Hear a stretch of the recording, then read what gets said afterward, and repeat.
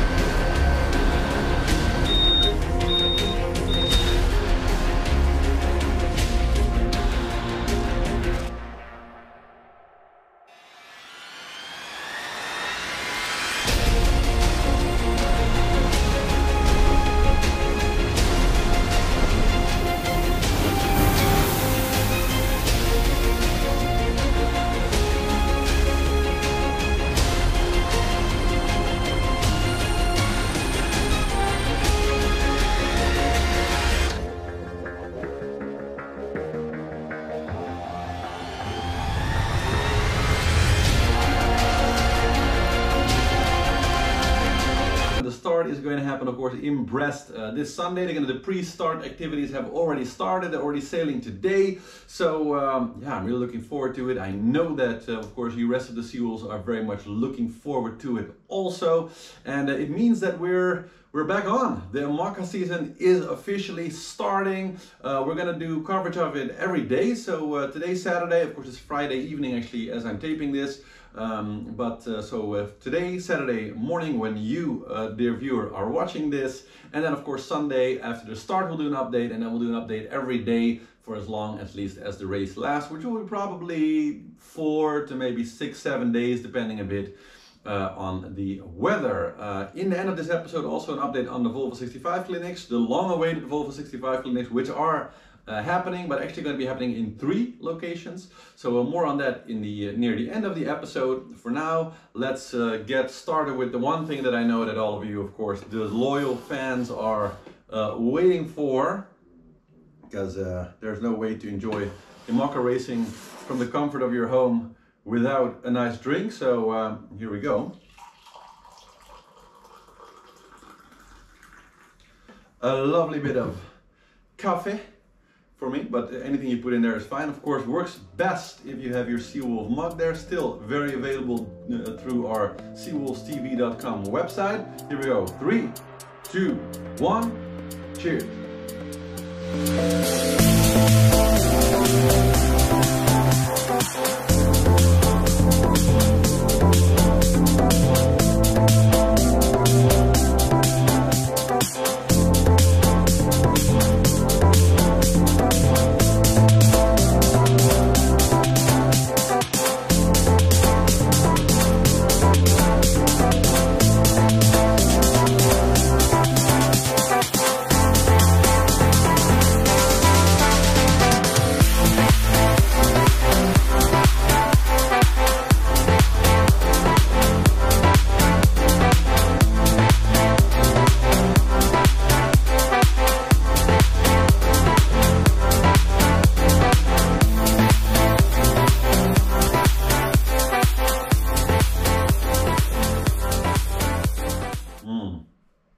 That is delicious, and I'm sure you enjoyed that little bit of sailing beauty with Pip Hare. More of Pip actually later in the episode. I did an interview with Pip about 2 weeks ago.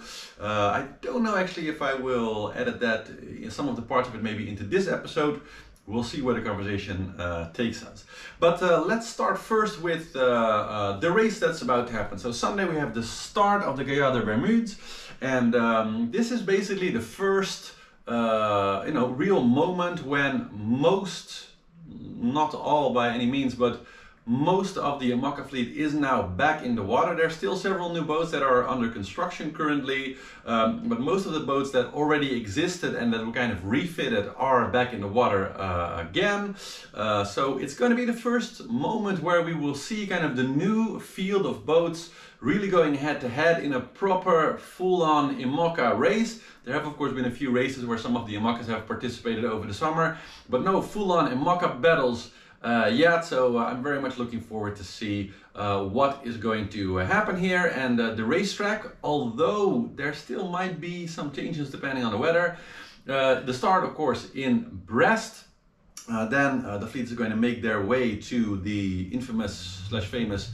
Fastnet Rock, and from there they're going to go south towards a point, kind of like a digital waypoint, I guess, somewhere quite a distance off the coast of Cape Finisterre, which of course makes it well very close to kind of like a semi-start of the actual Vendée Globe race. It's the first race that really counts as a qualification race also for the Vendée Globe, because it's important to finish several Imoca circuit races before the great race, and there are not that many of them, so that's important. And also yeah, it's a first test with several new skippers, several new boats, so we'll see what happens.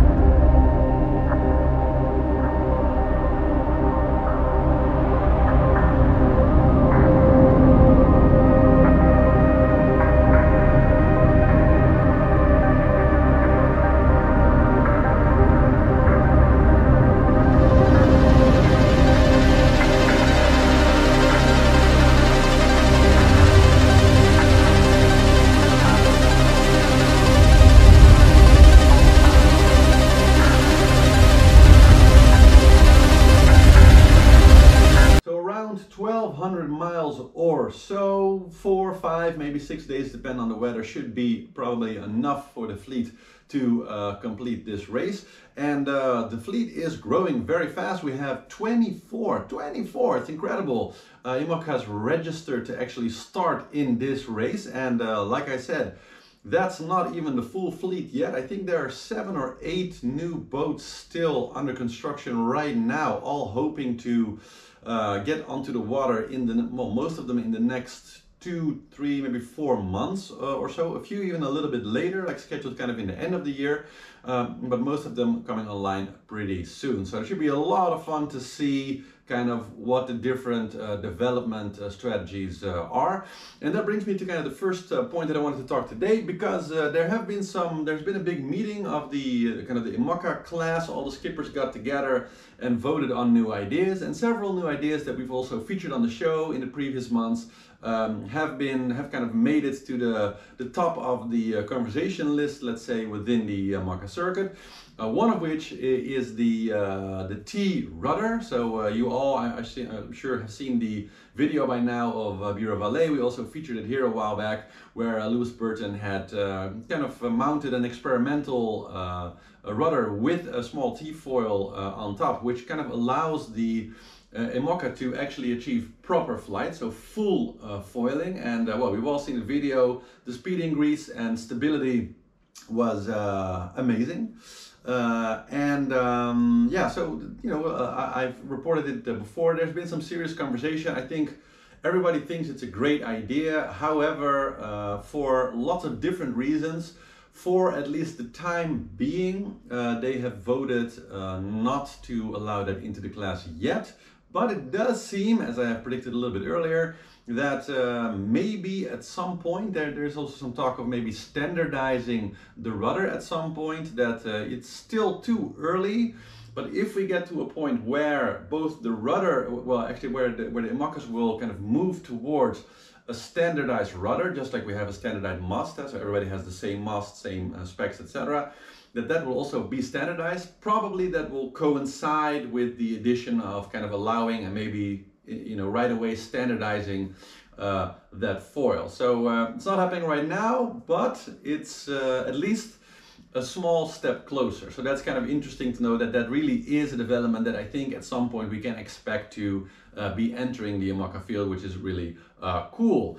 Another thing is that there's been a kind of a major actually development on the rules surrounding the foils, because after the Vendée Globe, we saw, of course, kind of a bit of a foiling explosion. Well, before and after, we saw a foiling explosion where there's been lots of different experiments with different type of foils. You've all seen the difference between, for example, Guyader Bermudes or Quorum, for example, and the Bureau Valet, where we have very radically different designs in foils. Now, one of the things that is, of course, really a continuous challenge within the Imoca kind of class is that all this stuff is completely new development, and so it's just ridiculously expensive. And of course, if everybody uses the same foils, or if some of the aspects of the foils were, say, standardized, that could potentially open the class to more people by making at least part of the kit a little bit more affordable, or making some parts like making foils, for example, more easily interchangeable, let's say, between different boats, things like that. So there are definitely a lot of points that are good to say, where it would make sense to standardize either parts or the entire foils at some point. But, and I think smartly, they've decided not to do that for now. There's definitely, people are seeing that they're probably more sooner than later that it will make sense to standardize maybe parts of the foils. But for now, they've been looking at lots of different ways to kind of rein in a little bit the financial aspect, I think, especially of the foil creation, because when you have teams that have virtually unlimited budgets, but you have other teams that are maybe much more on a constrained budget, but also do want to have a chance to seriously compete, then you have to kind of put some kind of constraint so that that there's something that is a little bit tempering this trend of getting bigger and bigger and more expensive foils. And so after a lot of deliberation, the Imoca class decided to solve that by going for a volume rule. So I think let me check my notes here, the volume right now is set at 8.3 cubic. I don't have it in my note actually, but I think it's 8.3 cubic meters. So that's a volumetric limitation. So that means that will be the maximum volume of the foils, which is an interesting choice, because there's actually maybe three boats in the fleet that have foils that are actually far exceeding that volume. So Bureau Valet 2, and I think Quorum, La Parlange, and I think one more, but I forget the name right now, are currently fitted with foils that are more around like 13 cubic meters or something in volume, or 9, so quite a bit higher than that 8.3 measurement.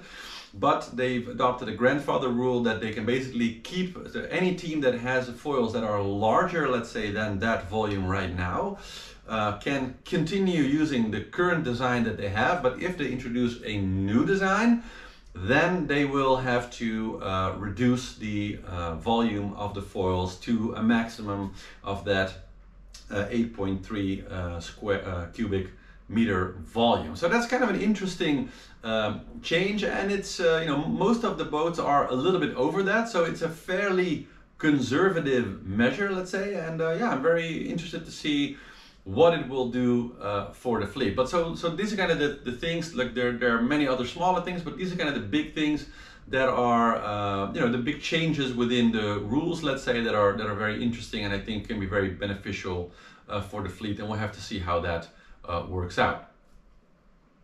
So let's talk a little bit about the fleet that we have. I know that a lot of you really appreciated that when we did the Vendée Globe last time, that I kind of made a kind of 3 separate groups within the Imoca field, and kind of picked one boat in each one of those throughout the Vendée Globe race to kind of see how they were competing against each other. Because I think it's well, it's a very interesting frame to kind of look at the race. And I think I'll do that again for the upcoming season. So, and that also allows us kind of, you know, as friendly competitors amongst each other to make predictions and to say, well, who in this group, who in that group, etc. And so the groups that I'm kind of looking at the race, and we'll do so also this time, is that we have really the newest boats. So we have kind of the cutting edge designs, let's say. We have the slightly older boats. So, you know, 2016, 2017, 2018, etc. Kind of ranges that are a little bit older now, but which really are by no means necessarily inferior to the very new boats. It's just that they weren't really designed that way initially, but they have been, you know, gradually updated still, and are more or less should be able performance-wise to still get very close to those super new designs that are coming out now still. And then we have behind that kind of the third group, which is really the much more older boats, right? We have the kind of the dagger board boats, the non-foiling boats, etc. Although this season actually all the boats are foiling, but that used to be the defining thing for the category last edition, I guess. Now we have, I think, only foiling boats, or at least dagger board boats in the group. Yeah, we have some older boats there, and so that's also a good way to kind of look at them, because they have some advantages, a little bit better upwind performance, for example, with the non-foiler still, but when it comes to downwind, of course, it's a very different matter. So let's take a little bit of a look at some of the newcomers, or updated comers, let's say, and what comes behind there. So if we start with kind of the cutting edge that's on the water right now, one of the last boats, of course, to hit the water has been the new 11th hour boat, Malama, and you know, has been performing fairly well so far. Did fairly good in the Ocean Race Europe, created for both the Vendée eventually, but also to be exceptionally well adapted for this multi-crew racing that is happening in the Europe race. So a very interesting boat. And next to there, of course, we have names that were already in the circuit for a little bit longer. We have, of course, well, the new Hublot, so the former Alex Thompson Hugo Boss boat, which has been refitted. Very nice, some very nice new colors. It looks really incredible, I think, as you can see here in the videos in the screen as I'm talking about it. Very interesting boat. And of course, now with Alan Rora at the helm, who really couldn't deserve it more after the kind of disastrous things that happened in his Vendée Globe, especially the oil problems that he had, where basically pretty early in the race he had a massive oil leak in his engine, really flooding the entire inside of the boat, which meant that he had to pretty much do the entire rest of the race with a slippery slide inside of his Imoca. Very, very tough. So I really hope that this time around he'll be a bit more lucky. Really amazing sailor. So yeah, I mean, if anybody can really push this boat to its maximum potential, I think Alan is a good candidate for that.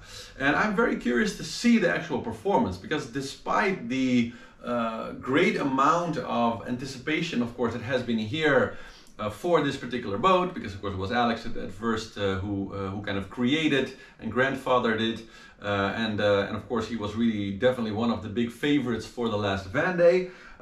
It wasn't to be, but we saw with Alex that both in the first race, when I think they did, I think it was the Route du Rhum, or there was another, or a transatlantic or something like that, right before the Vendée Globe, and actually wrecked the keel, so had to repair the boat. We're only just in the nick of time ready for the Vendée, and of course we all know what happened there with the massive damage and delamination, etc. in the front of the boat, probably due to his very close proximity sailing to a full-on low pressure in the, well, somewhere on the northern Atlantic.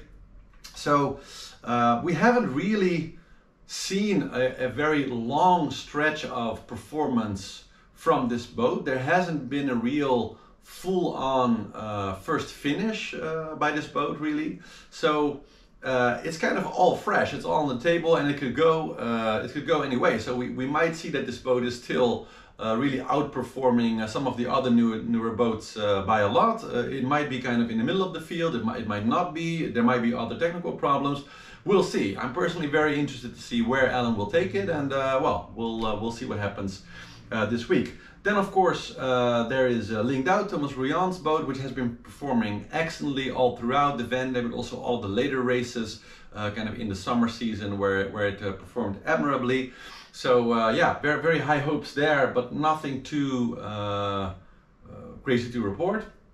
Then Quorum, of course, dismasted in the last Vendée Globe, have been doing very well so far since then. No other major technical issues, but they are one of the teams that are kind of dealing with this new rule that I just explained. So their foils, I think, are 13 or 14 square meters, cubic meters, I should say, right now. And so they are one of the boats that will have to either stick with the foils that they have right now, or if they want to ever redo their foil package, then they will have to comply with this rule and make the foils that they have now significantly smaller. So, and especially Quorum, I would say, I'm very interesting what that means for them, because of course that boat is really one of the ships that really stands out. The design is quite different from all of the other designs, in the same way that Hugo Boss, for example, is very different, or Bureau Validé is again a very kind of different concept. How the foils are fitted, how they're shaped, it's all really quite unique to that particular boat. So in my estimation, it also kind of needs that bigger foil. It's built for that bigger volumetric foil. And so I'm very curious to see what the impact will be. I haven't really seen any interviews on it yet where they kind of comment on the rule, but yeah, we'll see what happens there.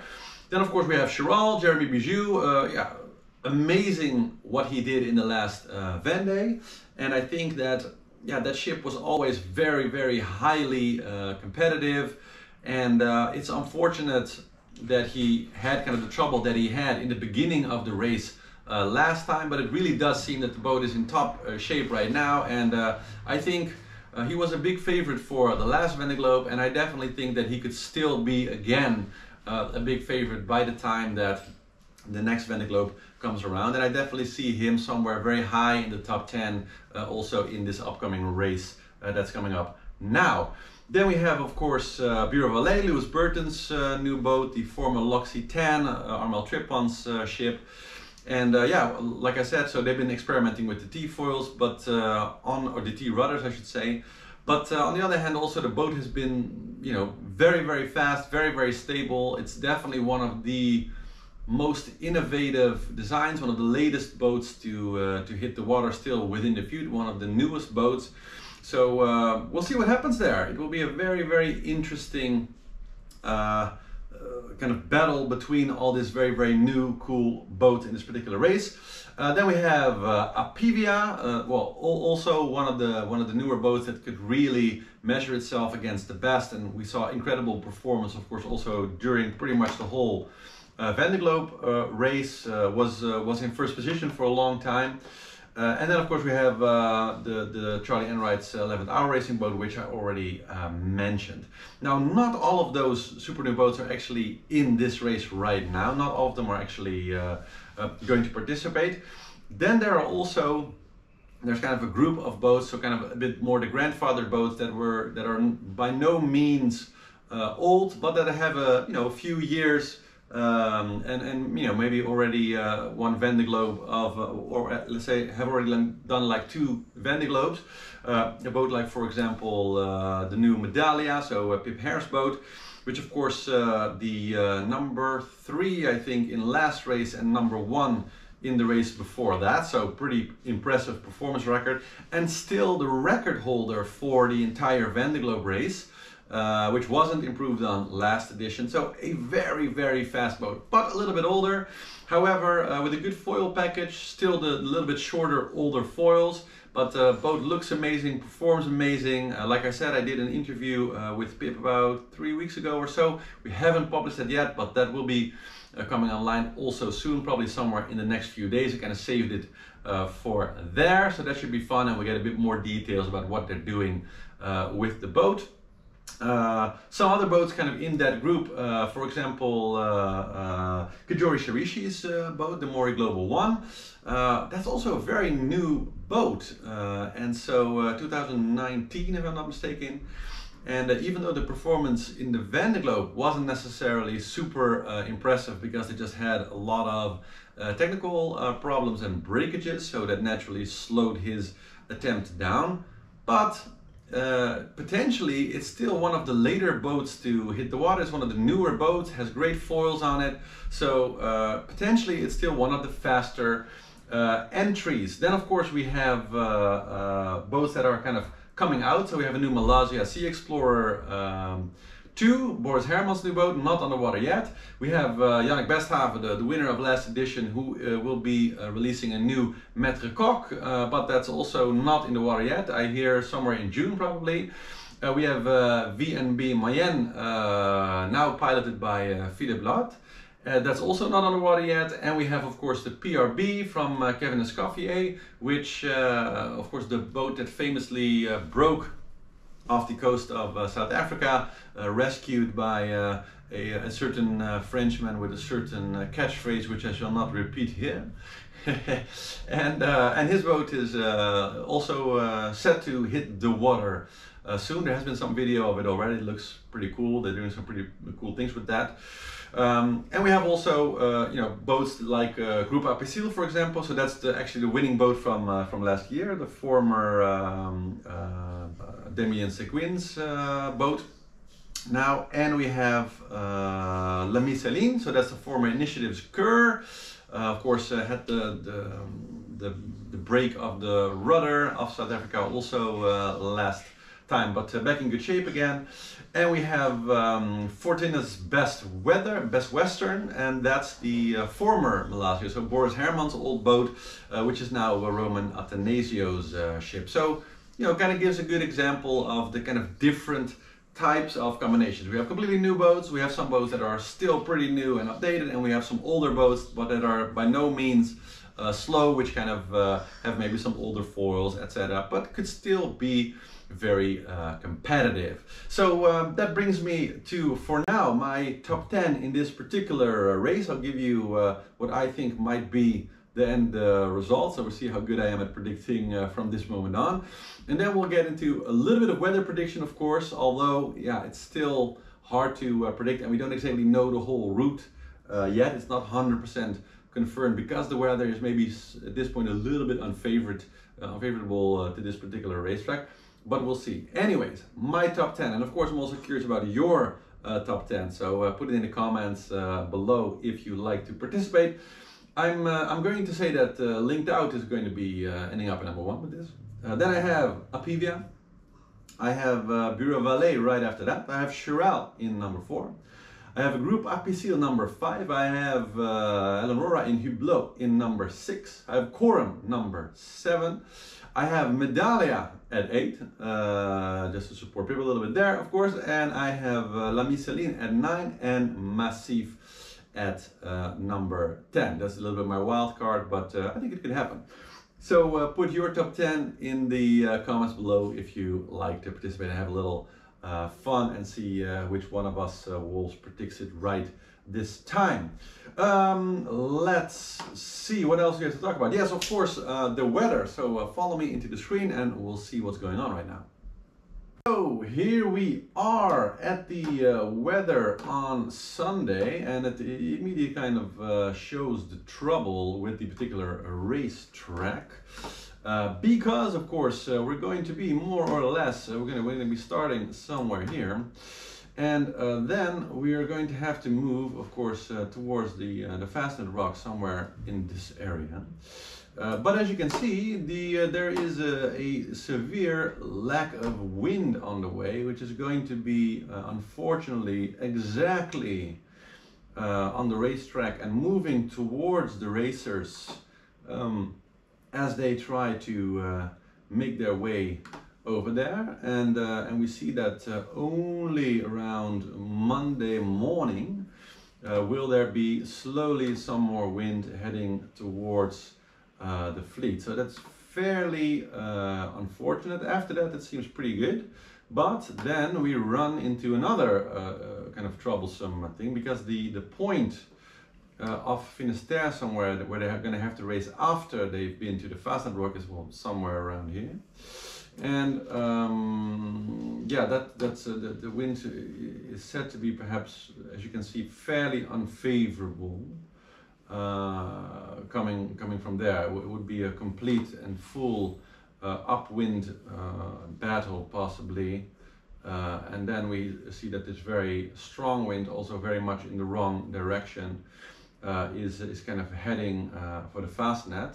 So yeah, that's why the race organization is still not completely confirmed on the race. So I'm curious to see what happens. But as we don't have like a full confirmation of the racetrack, it doesn't really make a lot of sense to do the whole route right now, because it might change. So we'll do that maybe a little bit before the start or a little bit after, when we actually know what the route will be and also where the Finisterre waypoint will be. But that's kind of the situation for now. So definitely looks like on the start of the race on Sunday there will be little to no wind, and there won't be any for the first 24 hours, so it looks like a pretty slow start. Maybe they will choose to postpone the start to Monday when the wind should be a little bit better. We'll have to see. After that, seems that we have like about a day of good wind, at least to you know, get past the inland, to get towards the island, to get towards the Fastnet Rock. But after that we see that some very unfavorable weather to get back to that point at Finisterre. So maybe they'll come up with something else, maybe some other waypoint, maybe a waypoint that's a little bit more closer, taking into account that the whole way will be completely upwind sailing.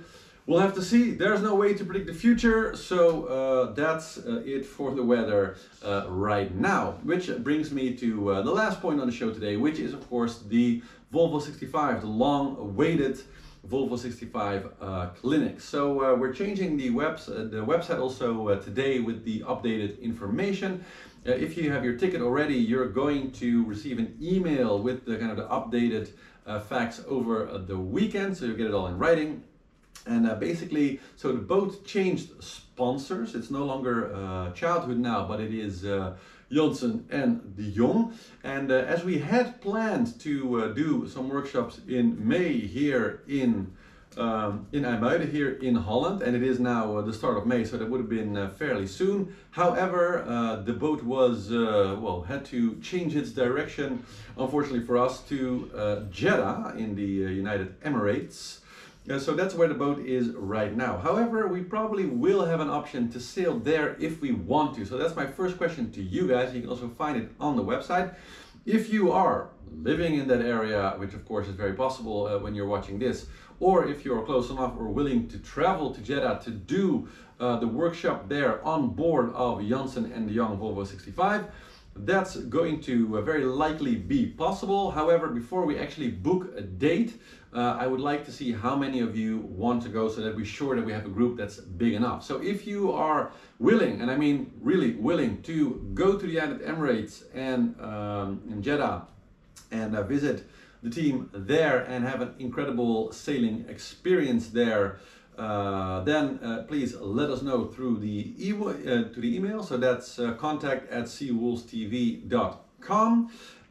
Then in June, the boat's going to come back from Jeddah to Amsterdam, well, to The Hague. Actually, we're going to have options probably for one of two of you, maybe to join on the delivery of that. More info on the website on that also when it happens.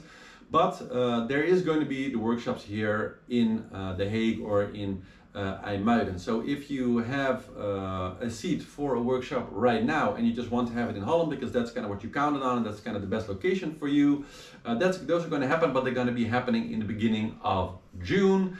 Exact dates, again, check the website, keep an eye on the website, or if you already have your ticket, you will get that information in the email, and we will present you with several date options so you can kind of pick what works the best for you, and then we'll make the groups and see if we have enough for each day to make that happen, and if not, then we'll move some other things around again to make it happen. Then we have a third option, which is most likely, it's not 100% for sure yet, is going to be in Helsinki, I think.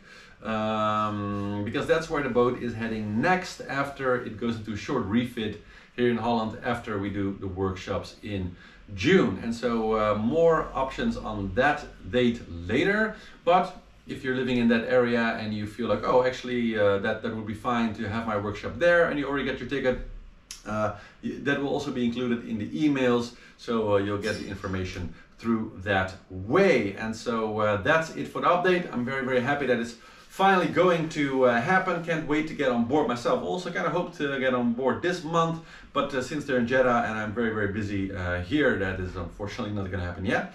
So we'll have to wait and see. Well, that's it for the show today. Really hope you enjoyed, and I guess I will see you guys tomorrow. Ciao, ciao. Have a nice day.